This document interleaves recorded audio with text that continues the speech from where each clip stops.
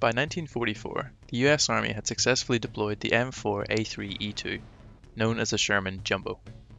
This was the Americans' answer to the assault tank problem that the Germans had solved 2 years prior with the Tiger I.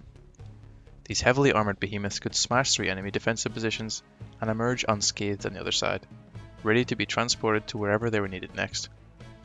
The Jumbo was still a Sherman, however, and clamping so much extra armour to the vehicle was really pushing the limits of the original design. German anti-tank weapons were getting stronger, and the army thought it would be nice to have an assault tank that packed a little bit more of a punch than the Sherman's 76mm.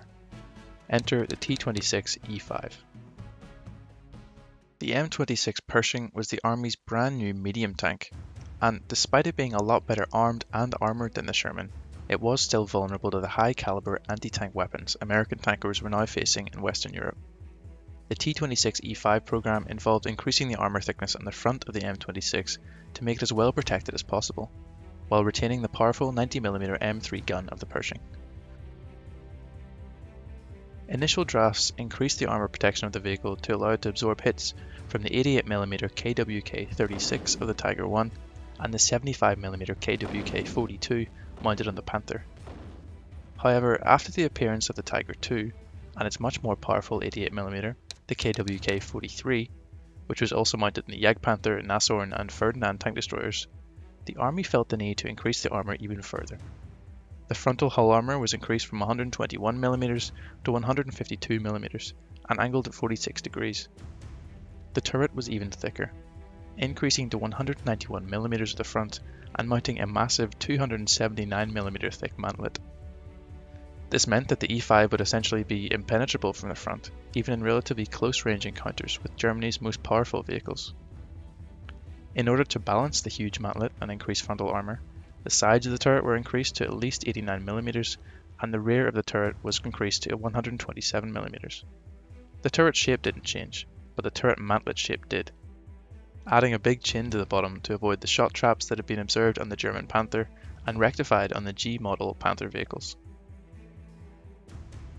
The E5, on paper, looks like an extremely formidable opponent, as any World of Tanks or War Thunder player could tell you, and you may wonder why we didn't see hundreds of them deployed in the last months of the war. Unfortunately, the vehicle was stumbling into the same reliability and mobility issues that plagued its German counterparts. The unmodified Pershing already weighed 45 tons, and even at that weight was considered underpowered and sluggish. Adding an extra 5 tons of armour on top of that, without upgrading the engine or suspension, made the new vehicle incredibly impractical.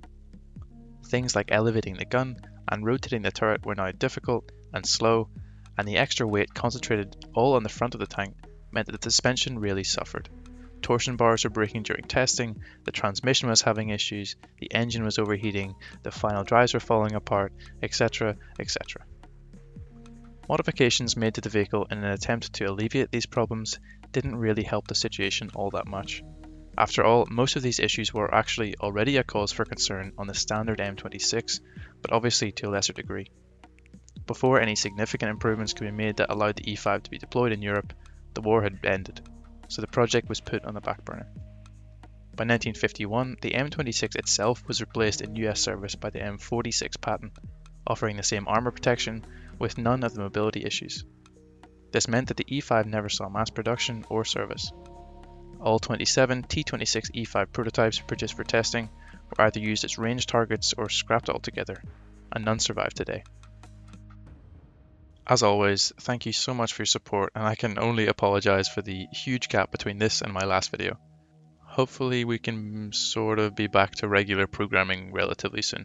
I'll see you then.